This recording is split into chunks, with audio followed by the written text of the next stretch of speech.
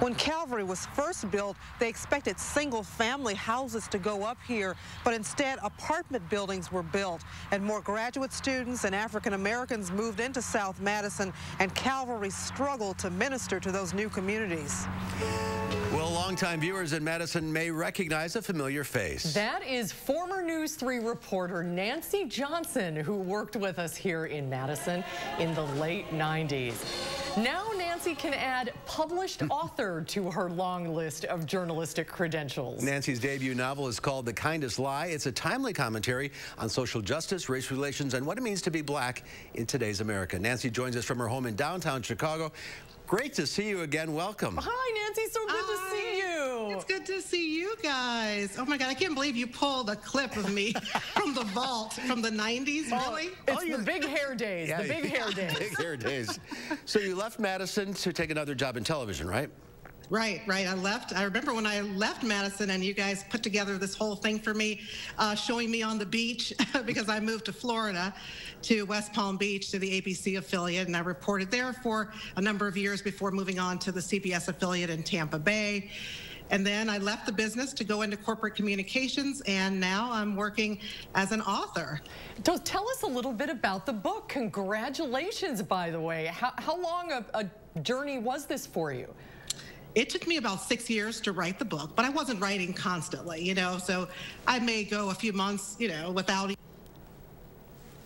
6 years, and the story is The Kindest Lie. It's a story of family, sacrifice, and love, all of it at the dawn of the Obama era. And the book centers on a woman named Ruth Tuttle, who's a successful Ivy League educated black engineer in Chicago.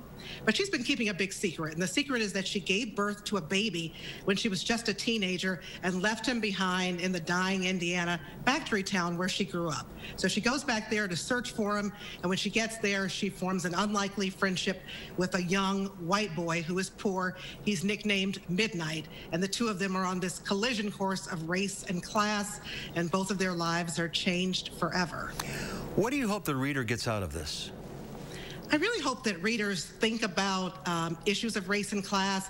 Last year we went through all of the racial violence that we saw with George Floyd and Breonna Taylor and Ahmaud Arbery, and a lot of white people started reading anti-racism nonfiction.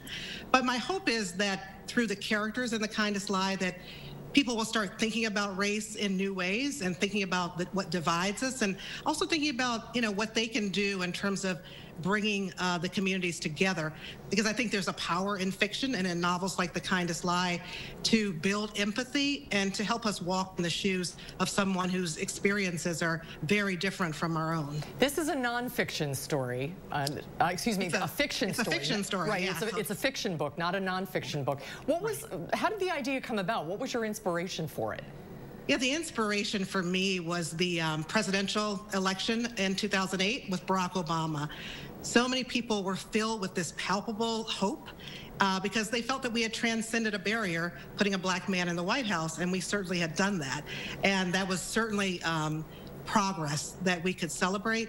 But at the same time, I kept hearing from people that we were now entering a post-racial era because we had a black president. And I knew that was not the case. All I had to do was look at my social media feed to see how divided we were along racial lines. And then throughout Obama's presidency, we had Trayvon Martin's killing, and we had the Charleston, South Carolina shooting, and so many incidents that show you how far we still have to go as a country when it comes to race.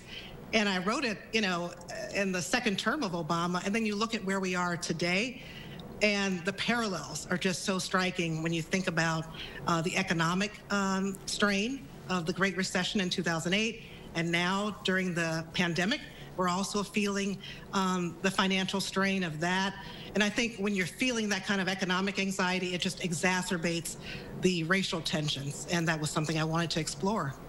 It still has a long way to go. Great reviews for this book. Your editor's choice at Amazon. Congratulations. Yeah, that's a big deal. We're proud of you, Nancy, and it's so great to see you. It's wonderful to see you, too. It's great to be back with you all again. All right, best of luck. Great to see you again. We'll have you on when your next book comes out. Yes, yeah, come up to Madison and we can all be together again.